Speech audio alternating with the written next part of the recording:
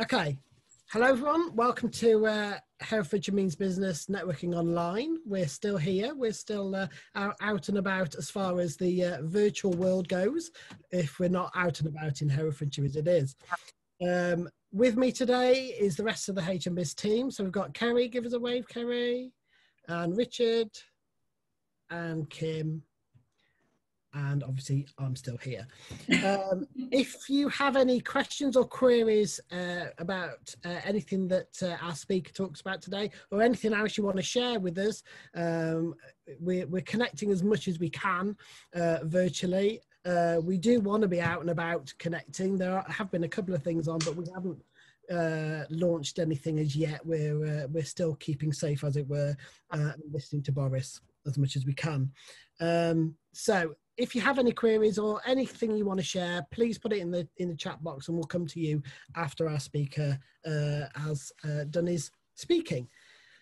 Talking of speakers, I'll move straight on to today's speaker, and I'm really pleased to be joined by Rick Notley from Rimano, whatever you want to call it. You can tell us. And your LinkedIn says you're a marketing and brand pro, helping attract new business leads and build a brand. So I'd say a bit of a brand expert guru sort of thing. And we met quite a few years ago under a different brand. You were under a different brand. Things have moved on, but we've stayed in touch on the networking scene, etc. And I'm really pleased that you're able to join us today to tell us a bit more about what we should be doing with our business and our brand. So, hand over to you. And again, any queries or questions, just put a Q or put your question, or we'll come to you after the presentation. Yeah, that's cool. So thanks for having me. First of all, like Rich said, I've known him a little while now, and I think I've exhibited at 2 or 3 of the actual live expos that you put on. Certainly the first few that you did, and I brought all my branded goodies and all the things and everything that in between. So yeah, I love what Rich is doing, and I think, you know, perfect for that sort of business community, because it puts you all in the right place. And to some extent, you know, it's a nice situation where all your ideal clients are in one position. That's not always the case when it comes to, you know, social media marketing and that sort of thing. Sometimes it can feel a bit hit and miss, and you're sort of spraying and praying, and in the hope that the right person at the right time sort of picks things up. And that's kind of what I do, is to have a look at, right, well, ultimately, I'm a firm believer in brand is everything. And if you've got a solid brand, then it makes everything that you market much easier, because you know how it should look, feel and sound. Anything that you produce, you know, in terms of sort of documentation or anything print, all the sort of stuff that Richard will do, you know that it's got a right look about it. It's going to be quite quickly identifiable as you, even in just the language and the speech that's used sometimes. You know, I think that's an important part of somebody's brand. And that obviously then translates into what you do in your social media. So today I could have done a screen share, or I could have done a death by PowerPoint. You know, we could have looked at a couple of different sort of options today. But I'm a firm believer in giving as much advice away for free, as much value as possible. If anybody follows me on social media, the stuff that I charge for, if you were clever and looked at everything in my history that I've posted, you're going to find all that information there. So there's a lot of sort of free tips and advice. And I've already sorted out with Rich that I've got a load of sort of PDF resources, so some social media tips, brand audit sheets. There's about 4 or 5 different PDFs, which I'll put in the chat shortly. So you can download those. They're really sort of quick fire tips that you can all put in place for your business. And they're all free things. You know, a lot of the sort of marketing and social media out there is free, unless you're getting into the realms of paid ads and Google ads and sort of things like that. A lot of what you can do to promote your business doesn't cost anything other than that quite precious commodity of time, you know, and that's where you've got to sort of decide how much of that you want to invest. So, I mean, for my benefit, I know a few of you obviously already, but if you can put in the chat what your business is, you know, I'd love to sort of try and make it as relevant to you as possible. At least then I can sort of see what sort of industries we've got. Good sort of mix then. Particularly what tends to be the case is service businesses are often a sector which struggle to market themselves because there's not the tangible product or item that they can sort of show off to their audience. So that tends to be something that I work on particularly, and a lot of it is telling that story. So a few things that I certainly want to share is that a lot of you, or a lot of people I sort of come across, will probably find that sometimes you don't have the time to look at doing your social media. And that's a sort of common theme. You know, we're all very busy. There's lots going on, especially up until recently. If you've had kids running around the house and you're trying to work as well at the same time, that's not easy. So finding time to do this stuff can often be that barrier. And then it's like, right, I must do that tomorrow. Then tomorrow becomes next week. And before you know it, it's a fortnight and a month down the line. So something that I'm a big advocate of when it comes to your marketing is done is better than perfect.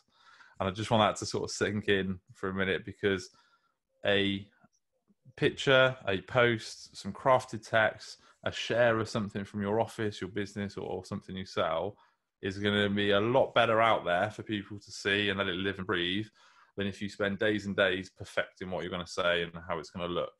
And I do think sometimes it comes down to confidence for a lot of sort of businesses, that if, you know, marketing is not your thing, or, you know, you're not sure what to say, you end up actually saying nothing. And so then you end up with big gaps in your sort of marketing. It can be very sort of up and down, peak and trough. And then the problem is you sort of end up panicking. And when there's a real need for business or leads to come in, that's when you suddenly have a flurry. And then out of nowhere, your audience is sort of bombarded with daily posts, yet you haven't done anything for weeks. So a couple of things I just want to sort of plant in your mind, if you like, is so some clients know that I use this phrase, which is called toilet and tea time. And it's not to be crude, but what my suggestion is that if you are someone that finds you don't have a lot of time, that time that you're waiting for your kettle to boil, that is 2 or 3 minutes where you could post on social media. It might just be one platform. It might be on LinkedIn to talk about what you're doing that day. Again, it's that storytelling sort of element of your marketing. So that's the tea time. The toilet time, if you are somebody that spends a few more minutes than you should in the toilet and you've got your phone to hand, why not be a little bit more productive? I'll leave it at that for you to sort of figure out what I mean by that. But there are plenty of opportunities throughout the day where you can find 4 or 5 minutes is pretty much where I'm going with this. And you'd be amazed how just by changing that focus, how much more benefit your marketing will have for having those sort of small snippets. Now, I'm not saying always that you might want to create or post something in that 4 or 5 minutes. You know, when the kettle's on, that's generally when I'll look for new contacts on LinkedIn, for instance. So I've got a list in my notes on my phone of sort of key areas, client avatars, you know, hit lists, whatever you want to call it, of the sort of people that I want to sort of try and do business with. So when I'm making a coffee or a tea, I'll sit and I'll just revert back and think, right, I'm going to do a search on LinkedIn. And I'm just going to make sure I connect with, you know, 5, 10, 15 people, drop a few intro messages if it's relevant.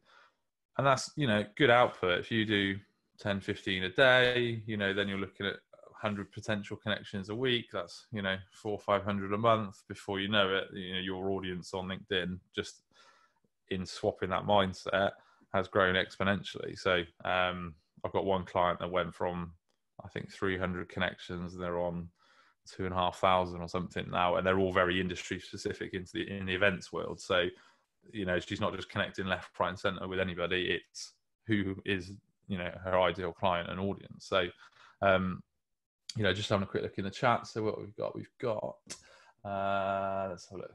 Go back to the top. So we've got Paula, independent living care services for disabled people. So, you know, that's where on LinkedIn I would probably have a look at, right, who else has got that client? You know, who else could you share that sort of client pool with? Because that might be where there's opportunities to do stuff together. You've got Graham from online marketing, SEO and AdWords services. So perfect. You know, he's in that realm of people who want more leads from their business. So, you know, that's where you can look at, if you specialize in local business, you can start to sort of do search based on that and then have a look at people's local. And that's sort of an approach that I try and take every day, is just trying to sort of grow my network and sort of make sure that I'm in front of the right people. But the flip side to that is obviously you want to make sure that when that notification comes up that says Rick Notley would like to connect, that when you go, who the hell is Rick Notley, you've got something that is ready for them to see. Now, part of that will start with obviously your tagline, you know, if it's on LinkedIn in terms of how that looks, but also the content. So you've got to make sure that what you're putting out there is on brand, but also speaks to them. So, you know, a good sort of takeaway, and you'll see this in the brand audit sheet that I send, is have a look at your profile as if your perfect client was about to read it. And does it speak to them, or does it read more like a sales pitch or a CV? And you might just find that you sort of tweak a few things. You think, actually, do you know what? Nobody needs to see those 10 letters after my name. They don't care. They just want to know that I'm good at what I do, or, you know, they want to see your experience or the case studies or the testimonials. So just have a look at your profiles from that filter of, if my best client looked at it, would they see what they would like to see? And is that going to sort of hopefully start that conversation to start them working? But from a marketing point of view, a phrase I love, I can't remember where I first came across it, but, you know, and now with everything that's gone on and it's all having to go online, it never more relevant, if you like, is the worst time to plant a tree is when you need the wood. And when you start to sort of think about that, and it's a bit like what most people's approach to sales and marketing is when it goes online, is they get busy, so they stop doing their marketing, they stop posting online, they stop talking to their existing clients, and then suddenly something can happen that's often out of their control, nothing more so than COVID, as we've all encountered.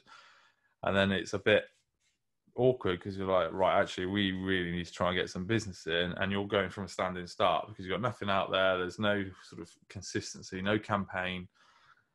And so when you sort of go back to that saying of, you know, the worst time to plant a tree is when you need the wood, because there is such a lead time, different in every business, but, you know, everything from days and weeks to months sometimes before you start to see that return. So little and often, again, toilet and tea time, 5 minutes a day, whatever your takeaway is that makes you sort of have a look at it a bit more consistency, that is really, really key.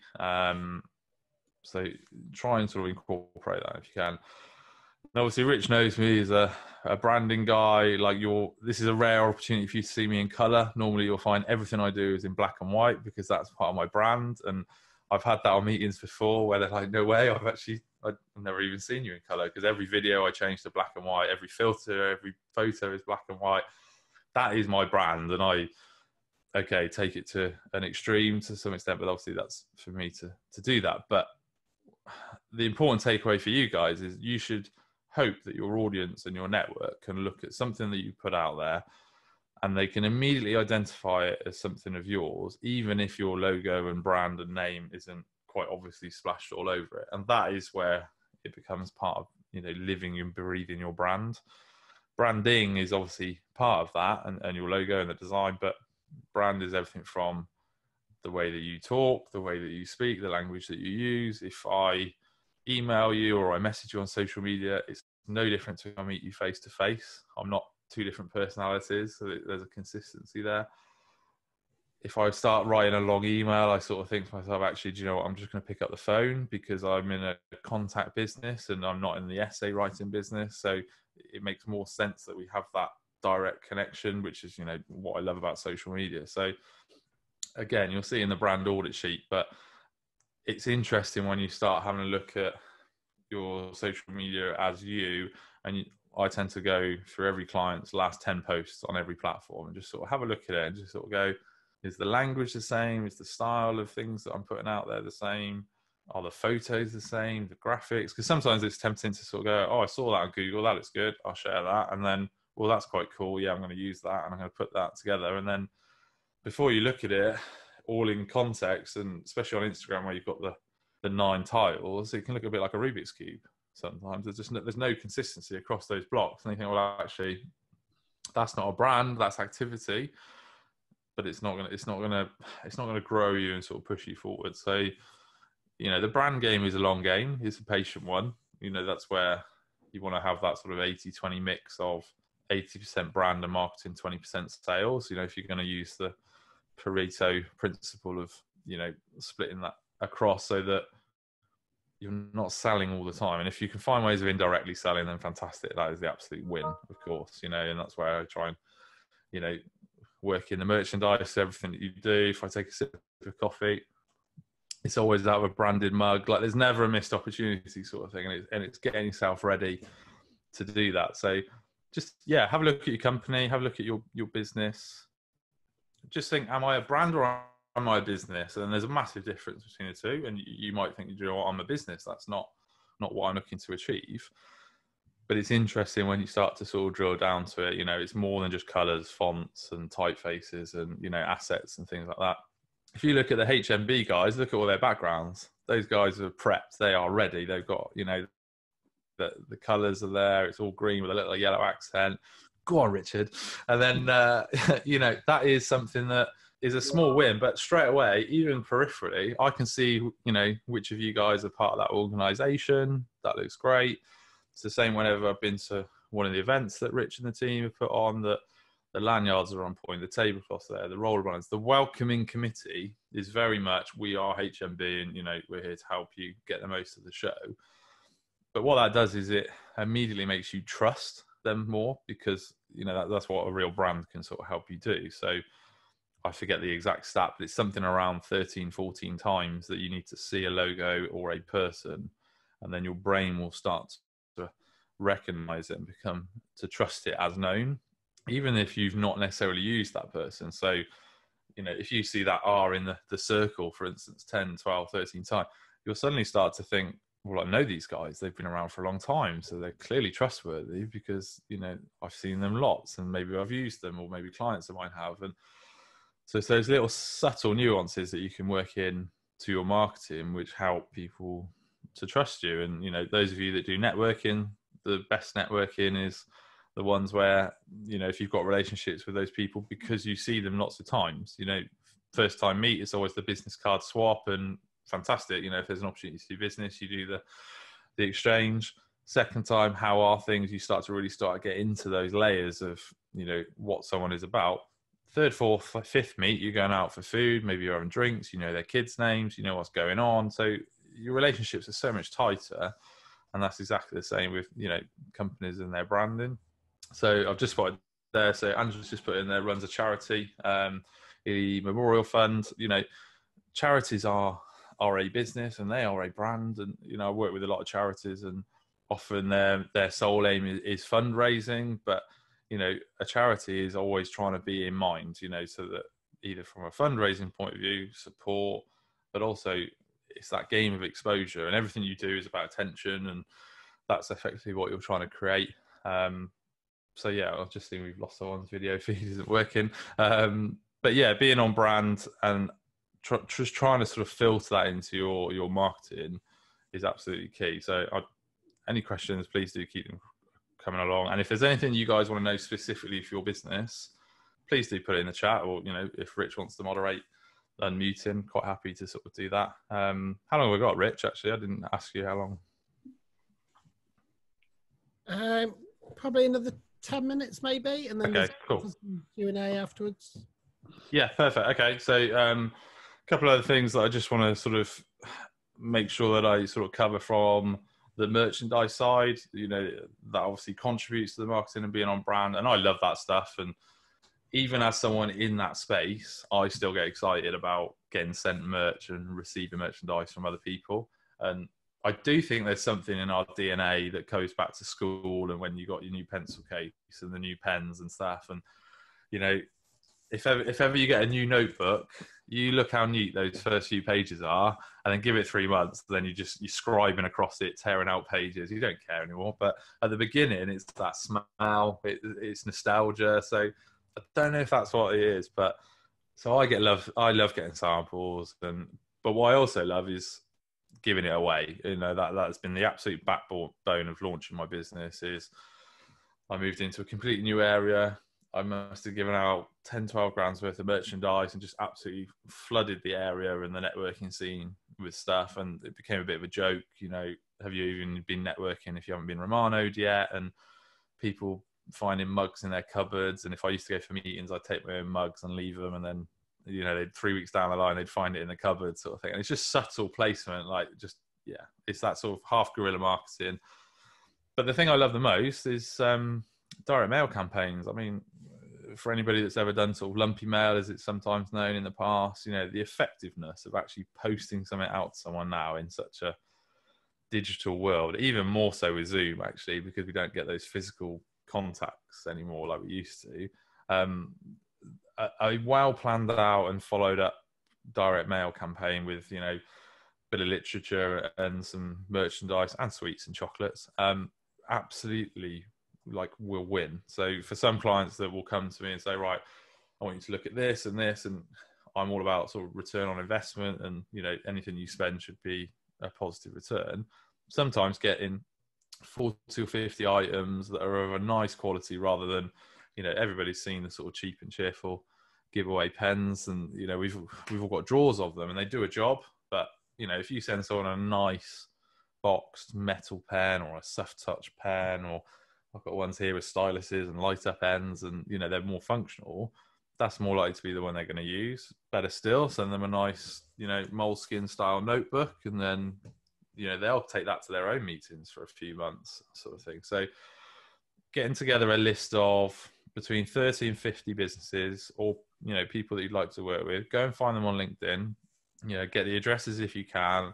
If not, that's where you make friends with the sort of the team members, the receptionists, the PAs, whoever it might be that you need to do to get that item on the right person's desk, and do a direct mail campaign, and just put some items with your logo on, put in something that's of yours, make a personal note, whether it's a comp slip or a letter or whatever it might be, chuck in some Haribo or love hearts, or other sweets are available, but make it something as if you've taken that time and you've picked them. And that's the key thing.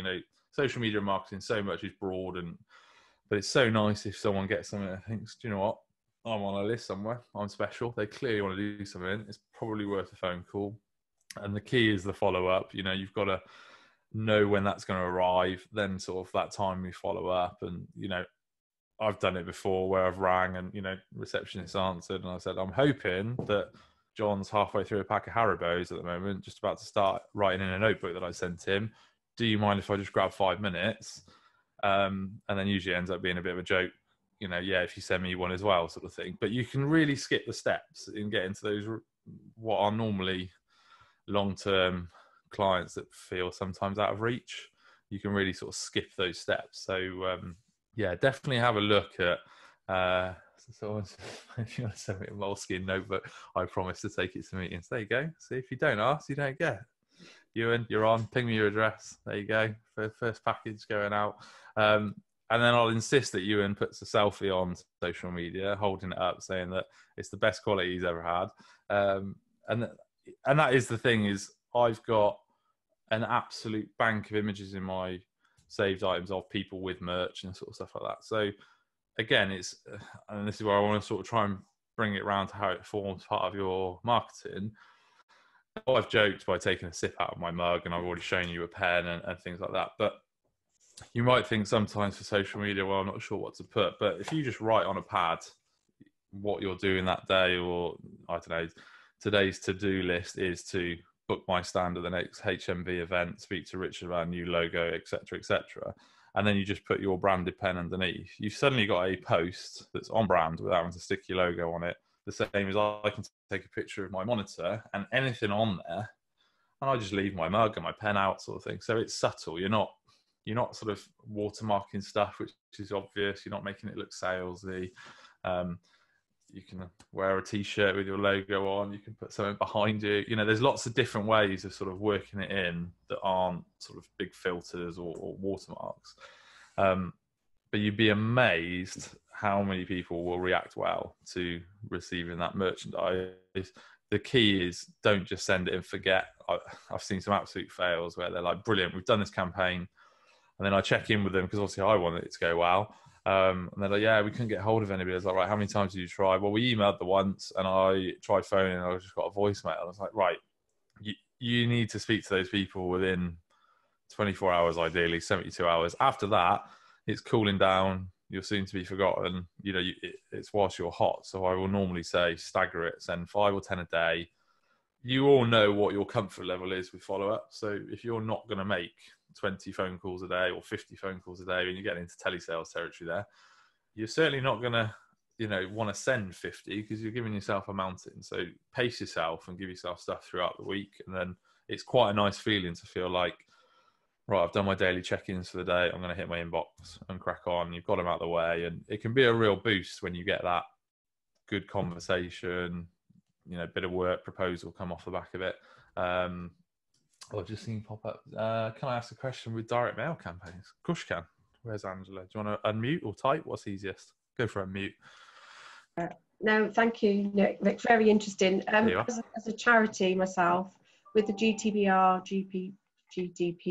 changes, it was very difficult for me to go out with mail campaigning because of, obviously, I had to contact the businesses before I could even go send any information in. So how can I get around that without going over above and sort of like being a pest into businesses? Because I'm really careful about what I do, and I do a lot of networking, and normally I've got my t-shirt on, I've got my logo around me, and I'm a road safety campaigner really for the charity in that background. So how can I as a charity do some direct mail campaigns without being over the top and still be compliant with GDPR? So the thing I would say with that is, I would say 90% or more of all the campaigns we've done are done from public info. So for instance, if a company's got a website with a contact page, or their footer sort of thing, their address is public for all to see. So that's perfectly, you're not breaking anything there by sort of using that information. They've put it up there as a point of contact. Sometimes it's just a case of cross-referencing and go, right, well, I've got ABC Limited here that I really want to work with. I'm going to go on LinkedIn and find out who works at ABC. I'm going to grab a few names. Sometimes it's a sure bet that they're going to work in that building, depending on if it's a big multi-site organisation, which has caught me out before. So it's worth sometimes a quick check. But that's where the receptionists and things like that can be your absolute, friend. I know a lot of people think of them as gatekeepers, but it's very different ringing and sort of going, oh, I'd like to speak to you and McPherson, please, because I've got something I want to send him. Because you're asking for permission, as opposed to just changing that language to say, I've got a parcel that I'm just about to ship out to you, and can I just double check he's in that office, as opposed to same kind of approach, but just real subtle nuance in the language. And they then feel, so human nature is that we all want to help generally, if you're a nice person.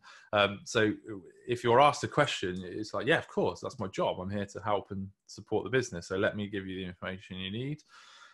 What I would say is, if you really come unstuck with sort of how to find someone's contact information, I'm a big believer in, you don't ask, you don't get. So sometimes a message on LinkedIn and it tends to work well if it's not the person. You want the element of surprise sometimes. So if you have a look at a business, some businesses list it on their websites, on About Us pages and things, so you can kind of figure out the structure. But yeah, it can work really nicely to sort of go for some of the staff underneath sort of thing.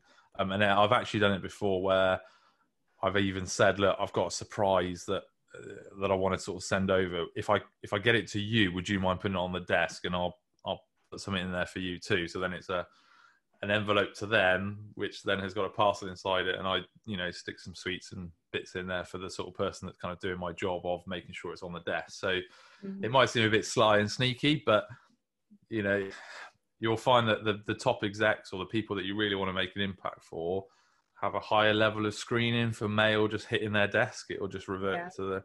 Whereas if you go to a member of staff or someone in that team, they'll probably go, yeah, that's fine, I'll go and sneak it in there for you. And they kind of... I mean, you've got the element of charity as well, so that's brilliant, because it's like, who would say no to a charity? I mean, you're going straight to hell if you do that, to be fair. So let's hope that you get a lot of people that will support you on that. So I can't, Herefordshire is brilliant. We've got some great businesses that support the charities in Herefordshire.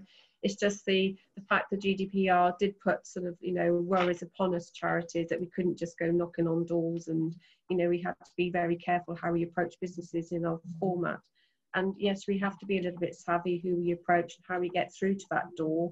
But it's just what with COVID and everything else has changed people's ideas and what they're going to be doing in the next 6 months.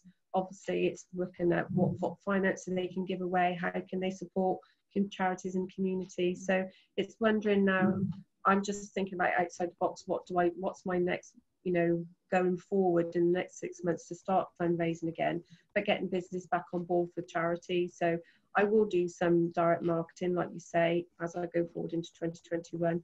Can't stop, I've got to keep going, but it's been a very difficult time for charities. Yeah. But thank you for that sort of lift, really, to say that just do very welcome. I will do. Yeah. Thank you. Yeah, and I think, you know, sort of reverting back to your point about, you know, not sure how to sort of approach the businesses and things like that.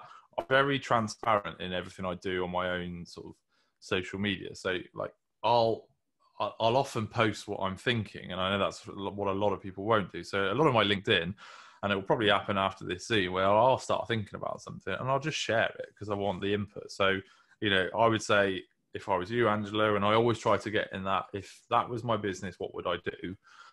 I would almost go, you know, as we post on LinkedIn, you know, as we start to come out of LinkedIn, I'm really struggling or unsure of how to approach businesses or what they want to see from us as charities. So I'm looking for your help. And then what you're going to do is start to get people's input, and then you can start to perhaps gravitate to those that are sort of showing an interest. So you can use your challenge as a piece of marketing, because I think, other than very big companies, I love to see the sort of humility and humbleness of a small business sort of navigating and going through challenges. And, you know, nobody's perfect. No business is perfect.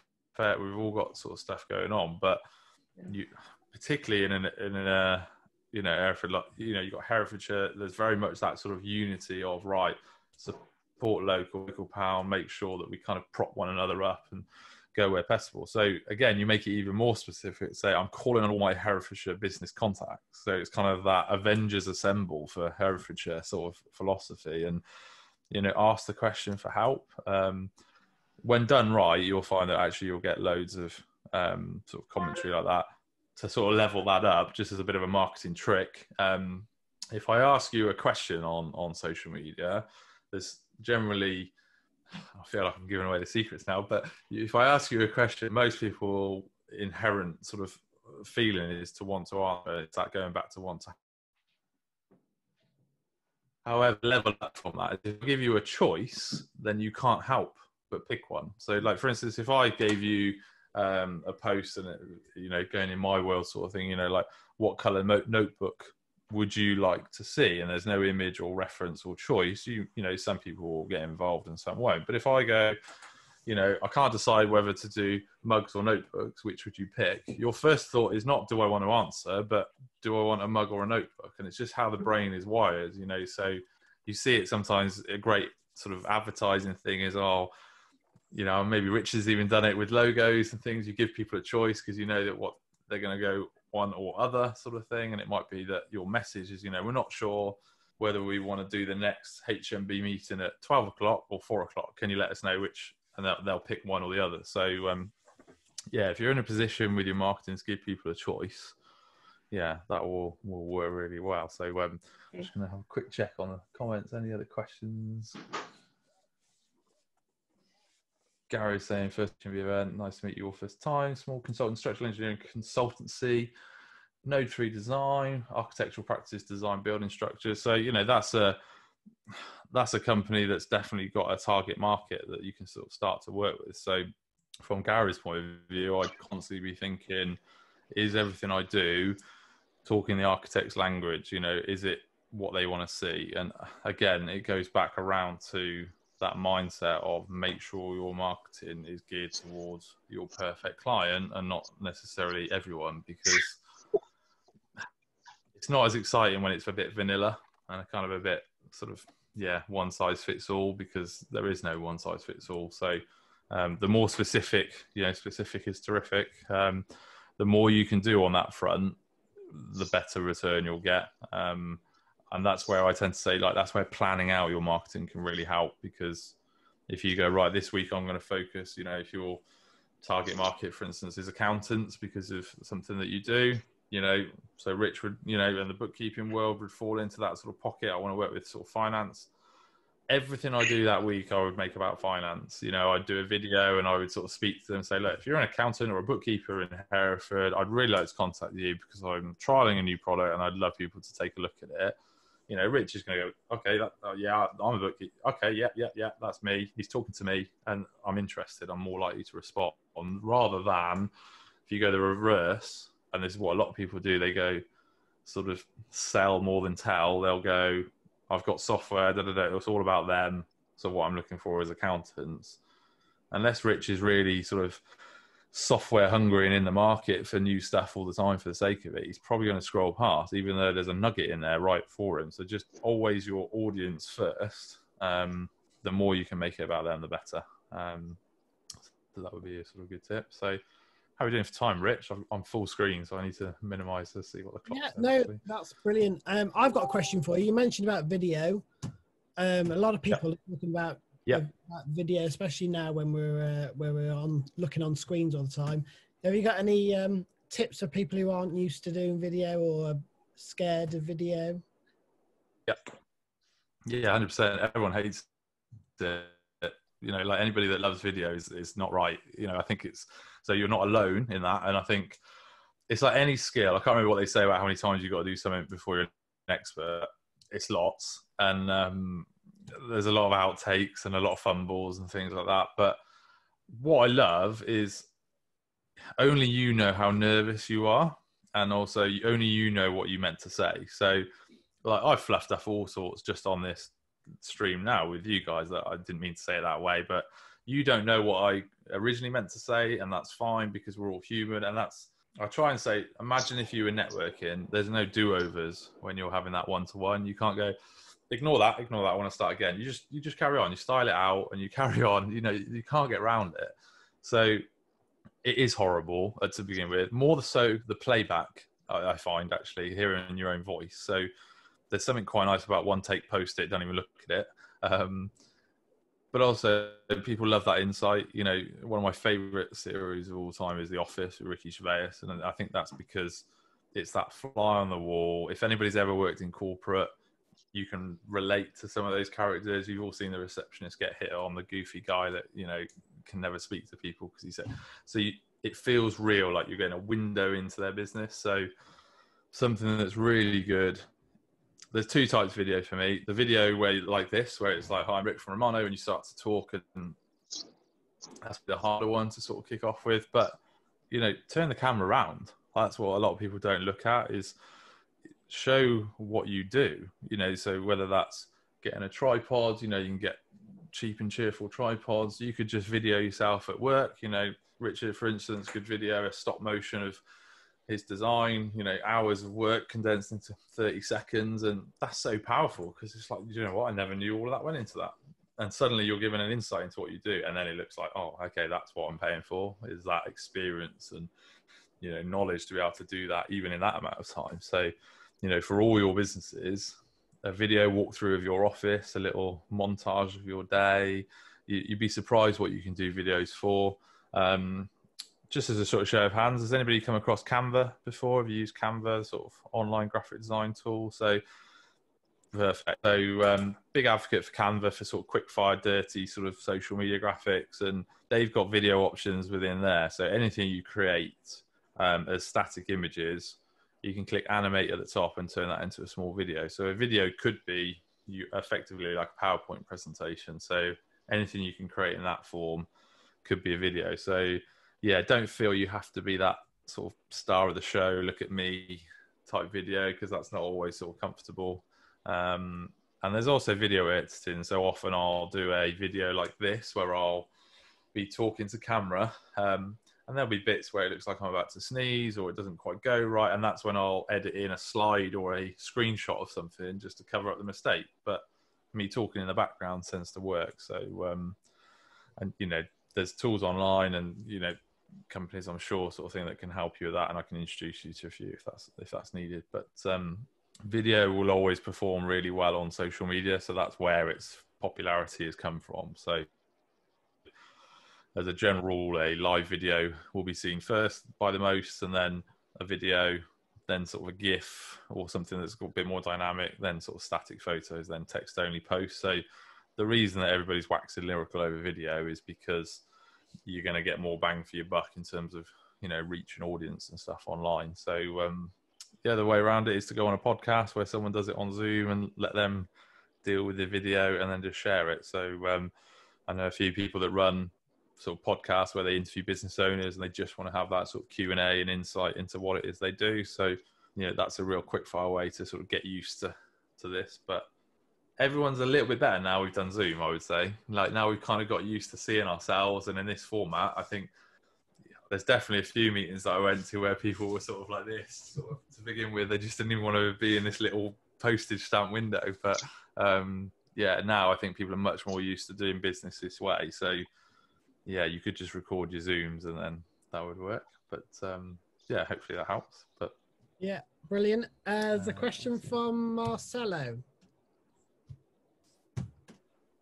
So can you make an impact gain leads on social media, more specifically Instagram or Facebook, without paying them for the targeted ads? This is the holy grail, the free organic reach that we all want. Absolutely. So yes is the answer.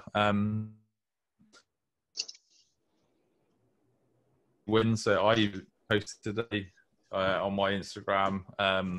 So it's just a quote that I put out there recently off the back of a conversation, which was, just because they didn't react doesn't mean that they didn't notice. And sometimes we can get so drawn into likes, comments, shares, those sort of vanity metrics, if you like.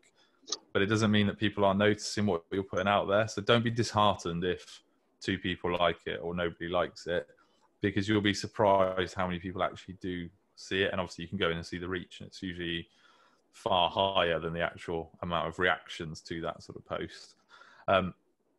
A couple of different sort of strategies for that, and again, some of the tip sheets will cover that, or give me a shout after. More than happy to sort of put something more specific. But with regards to the leads in general, that's where that sort of campaign, where if you've got your page on Facebook, for instance, talking one thing, and then I would say you as an individual operating in groups, that strategy can work quite well, because as long as your page is linked on your personal profile, so that when you're active in that group, they can see what your page is.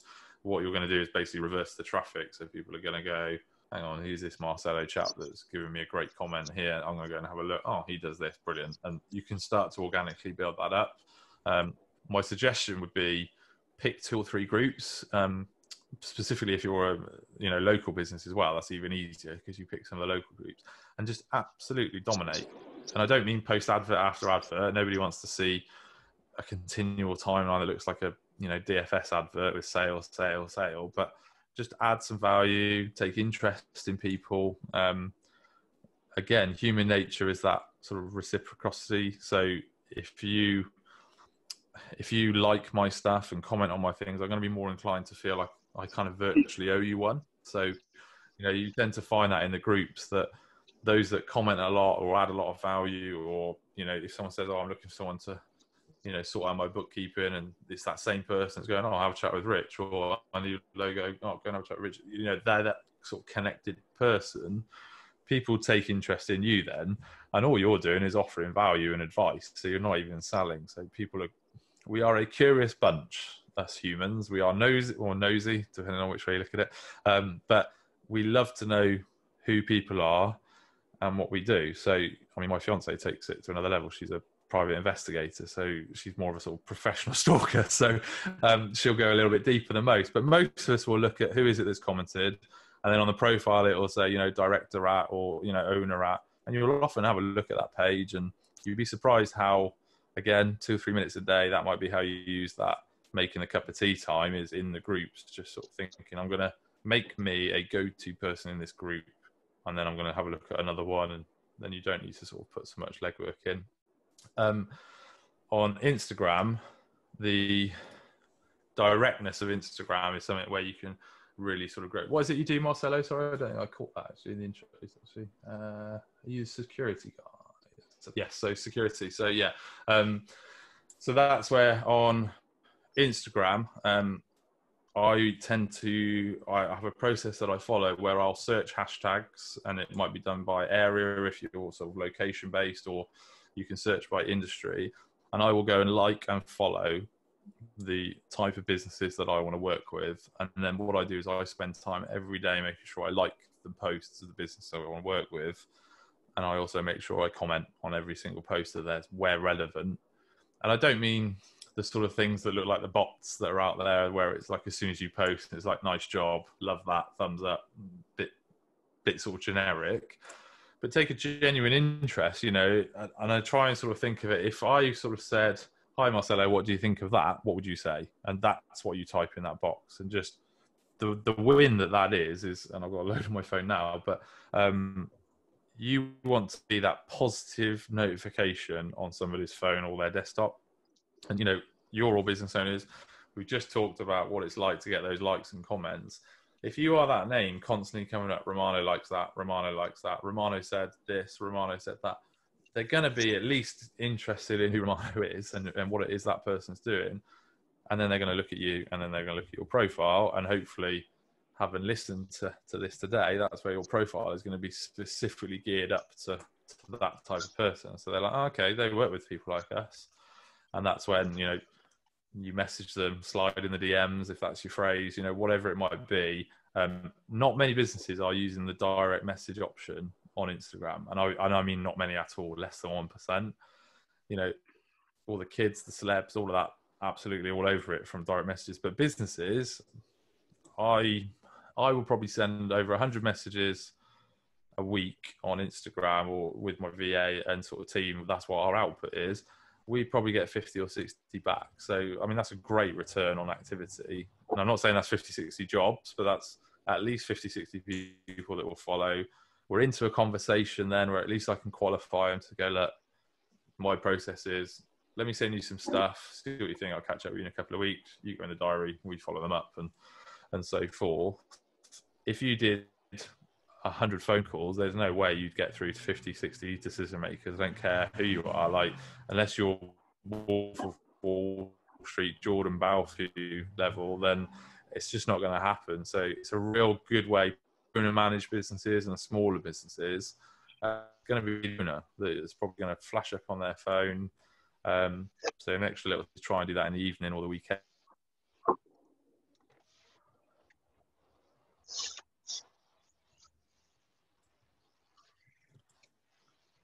Have we lost you? I think Fallen he's gone. asleep. Yeah. He's melted. He's been Romano'd. Yeah. Let's see if he comes back on. While he's trying to get back on again, I've got a couple of notices. If anyone's got any notices or anything that they want to share, please just put a note in the chat box. What I'll do after the event, hopefully later on today, is I'll send over an email with a copy of the chat. We'll get Rick to put all his links and that in the chat to all his PDFs that he was talking about. I've got copies of them and they're brilliant, really good to look at. And you are really stealing them, so it's a brilliant opportunity there. My couple of quick announcements: the government Kickstarter scheme that's just coming in. I'm just checking with Ange to see if she knows any more. But that's where the government are paying for the first 25 hours a week for new employees. Now, they changed the rules a bit and said that it had to be 30 employees.